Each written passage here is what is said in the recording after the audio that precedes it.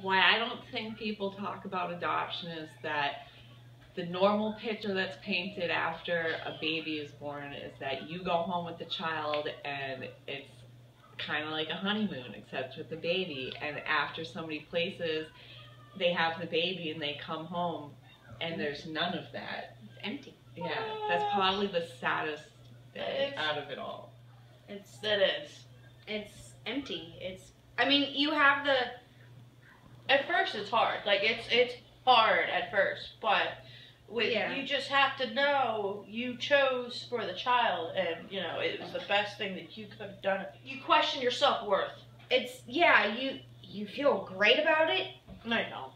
No, I felt great about it until I actually got home.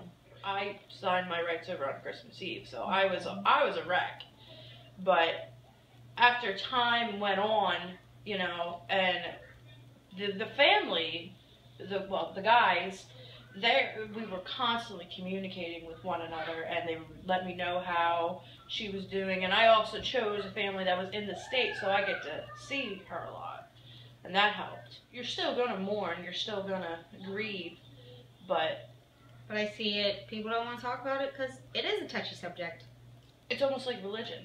It's either you believe in it or you don't, and but that is true. That's a good point. It is a good point because people don't like, either you support it or no matter, it's like in the eyes of people, you can't do anything right. You get an abortion, you're a baby killer. You give your child up, you sold your baby. You keep the child, you're selfish and you can't afford a baby. So it's like in the eyes of people, you really can't do anything right. At the end of the day, all you need to do is be comfortable with yourself and accept yourself, you know, for everything and that's you're a happened. blessing to someone. Yeah, because at the end of the day, you did what was best for your child.